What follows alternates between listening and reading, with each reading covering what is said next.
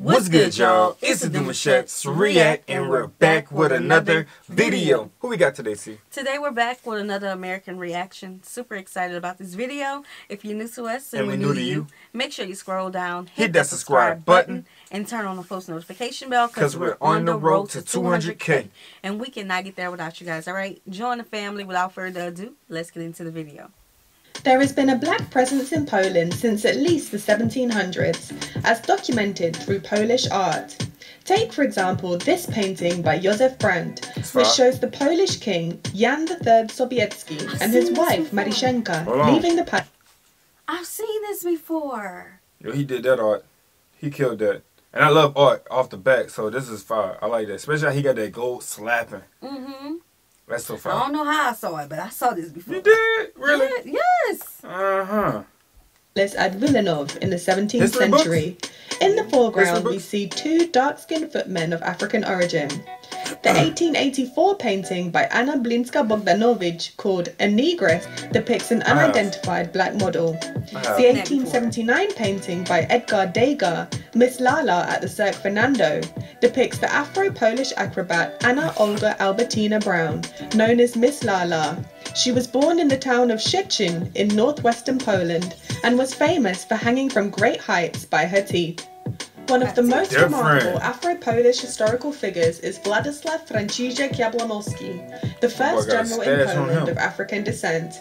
He was born in Gdańsk in 1769 to the aristocrat Maria de Alir and an African footman, and was raised by Maria's husband Konstanty Jabłonowski in Polish aristocracy. Jabłonowski joined the French military academy in 1783, where he trained alongside Napoleon Bonaparte. Upon graduating in 1876, Jabłonowski became a lieutenant in the French army, aged just 17. He was made both the General of Brigade of the Polish Legions and of the Danube Legion. The Polish national hero, Tadeusz Kosciuszko, also has ties to Polish black history.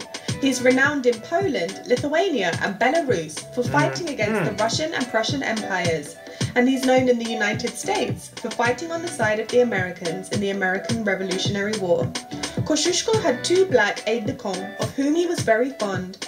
The first was an African-American man named Agrippa Hull, nicknamed Grippy.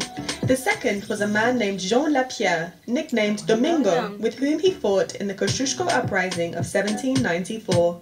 It is well known that Tadeusz Kosciuszko was a close friend of Thomas Jefferson, who served as the third president of the United States.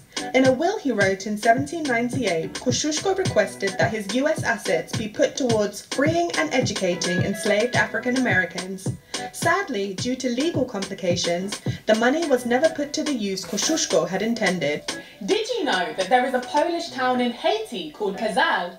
As mentioned earlier, in 1802, Napoleon Bonaparte sent a Polish legion of 5,200 men to Haiti to help the French suppress the Haitian Revolution.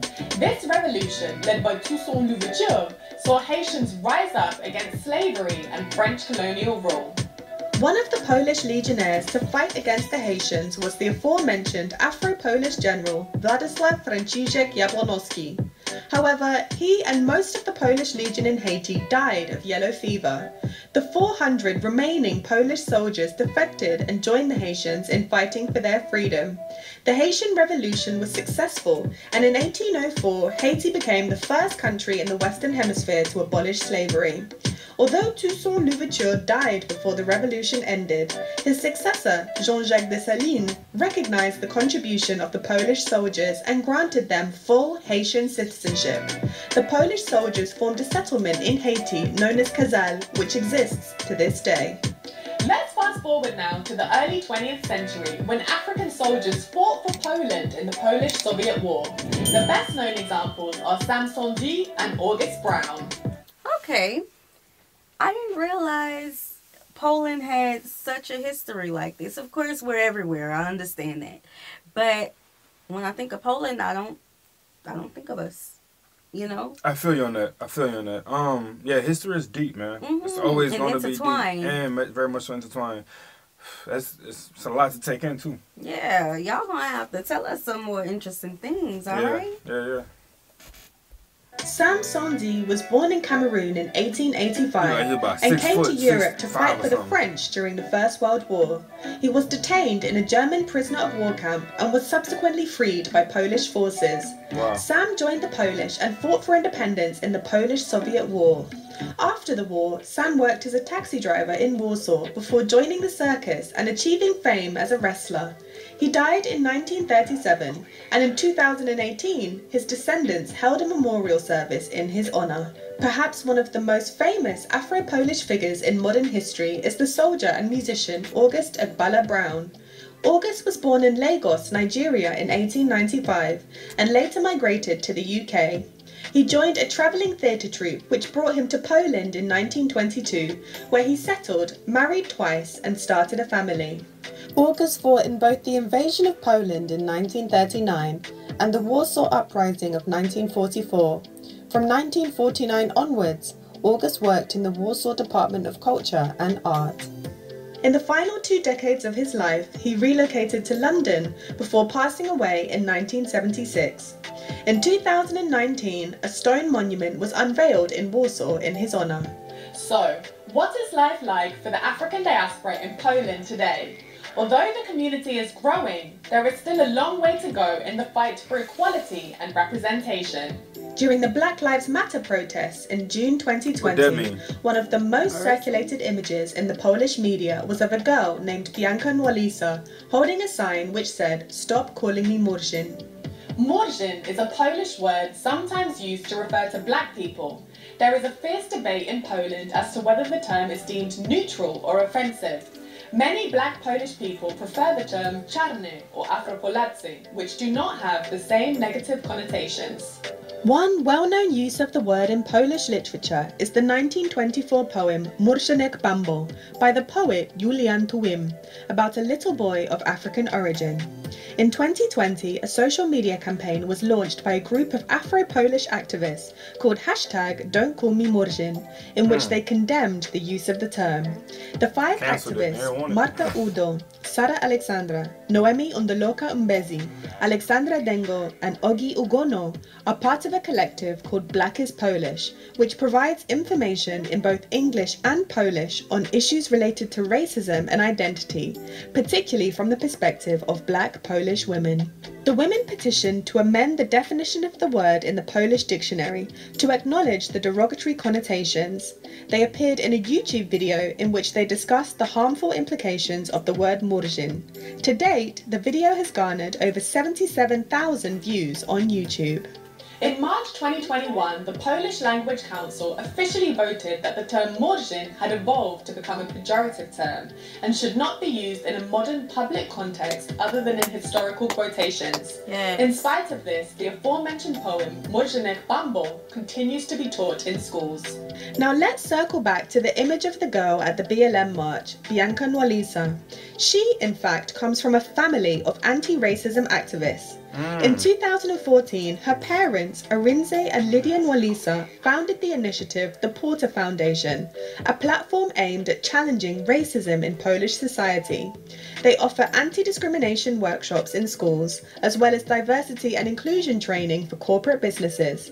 The family has appeared on TV several times, and Bianca Nwalisa even appeared on the cover of Polish Vogue. Other organisations that advocate for the Afro-Polish community include the Centre for Monitoring Racist and Xenophobic Behaviour, a non-profit organisation that works to provide legal assistance to victims of racially motivated hate crimes.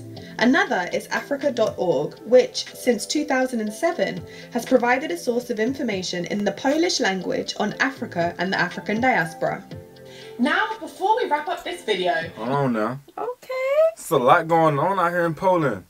Yeah, okay, so... First of all, glad to see that Poland...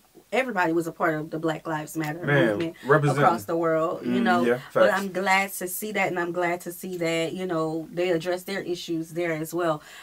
Just like, you know, the word that we don't like, the N-word. Nah, facts, yeah. I didn't know nothing about that word, so that was good education for us, You know, let us know some of the things, some of the initiatives, things that y'all have been able to turn over recently. We would love to look up some of these things. Yeah, that word alone, I just want to get more into it. Not to, I just want to have a better understanding on how was it used. You know what I'm saying? Okay, you can hear it, somebody call you a word, but it's the history behind it. You know what I'm saying? Why they use that term for what it's used for. Because with ours, it's like, you still hear it in the music.